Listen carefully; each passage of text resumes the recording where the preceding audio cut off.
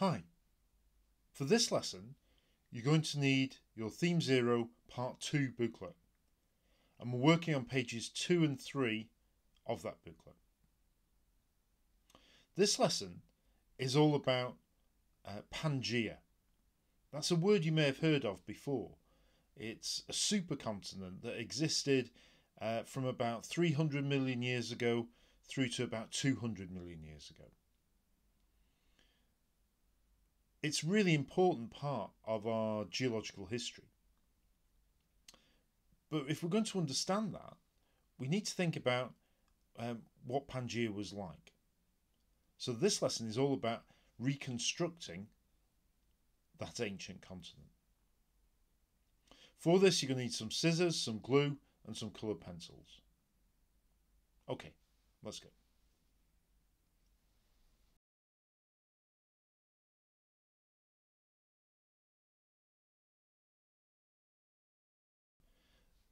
This is a map we're fairly familiar with.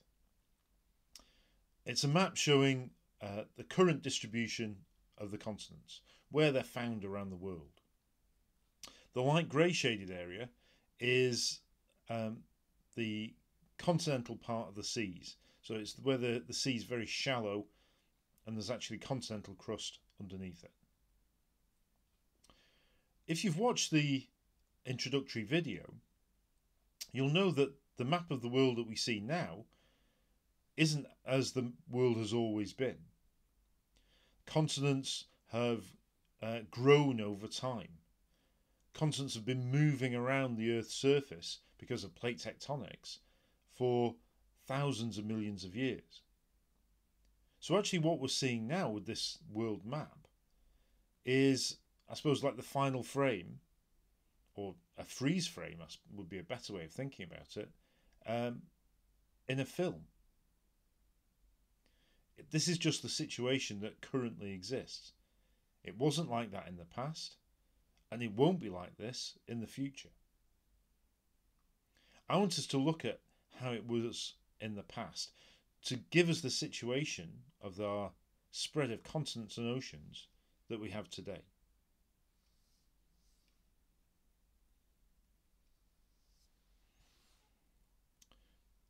Stapled to your booklet, you'll find a worksheet with these continents and some geological information on.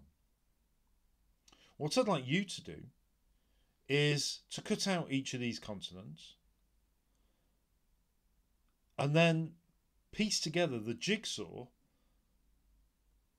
that was Pangaea.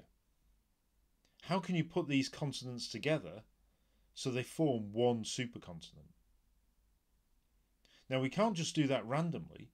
We do need to think about the geological evidence that there is for how we put these together. Things I want you to think about include the age of the rocks. These numbers on the edges of the continents show the dates of rocks that we can find in two different continents. So we need to be looking to match those up.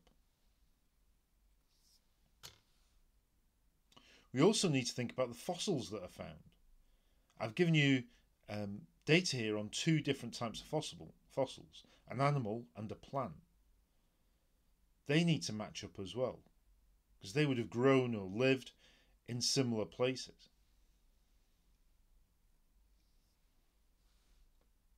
We need to think about some of the glacial evidence as well. If we have, during the time of Pangaea, there was a large glaciation. The glacial deposits and importantly, the direction that the glaciers were moving, they need to match as well. And finally, there's the fit of the continents, how these things actually fit together, and thinking about as well where they are now. Continents can't jump over each other to get to their present positions. They need to move apart from where they were during Pangaea.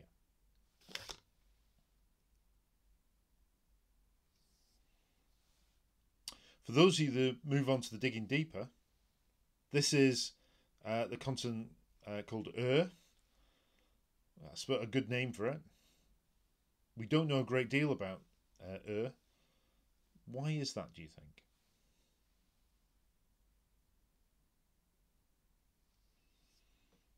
Okay, it's time to press pause now. Get out the scissors and glue and see if we can reconstruct what Pangaea was like 250 million years ago.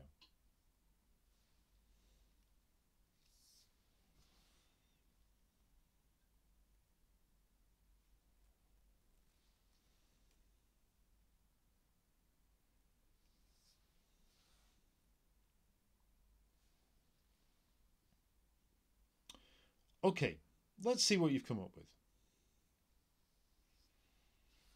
So this was the handout that I gave you. If you cut these out and try and piece them back together, you may well get something that looks a bit like this. You could probably get your continents maybe a little bit closer together so they properly fit in next to each other. But what you're looking at here is a map of Pangaea. If we think about how these continents have then moved into their present directions, how Pangaea actually broke up, you can see we have continents moving in all sorts of directions, some moving together. India, for example, moved very quickly and crashed into Asia. Africa and South America have moved apart. Europe and North America have moved apart as well.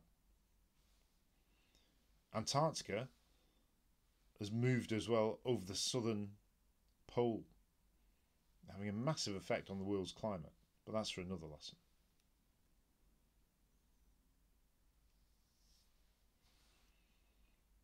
This is an interesting take on the Pangaea map, as if we had all the modern countries in Pangaea, so we can see where they are. But there's something missing. The question perhaps we should ask ourselves is, where's Iceland? Why isn't Iceland marked on this map? Have a think about that. Why do you think that is?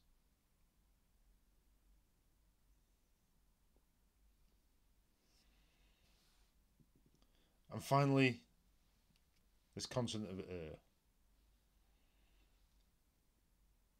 slightly mysterious place. What was it that makes our reconstruction of so vague? What do you think the limitations are on the geological evidence? Is its age an important factor? And if it is, why? What is it about the fact that existed such a long time ago that means we have very, very limited evidence in order to be able to reconstruct it?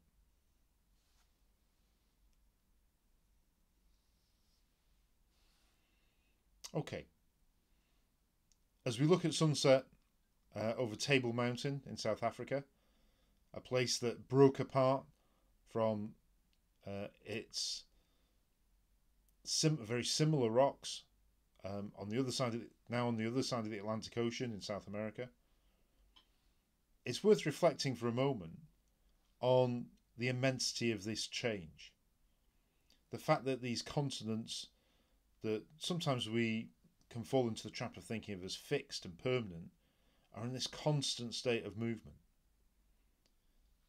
As geologists, we need to be aware of this constant, slow, gradual change and the massive effect that can have over large periods of geological time.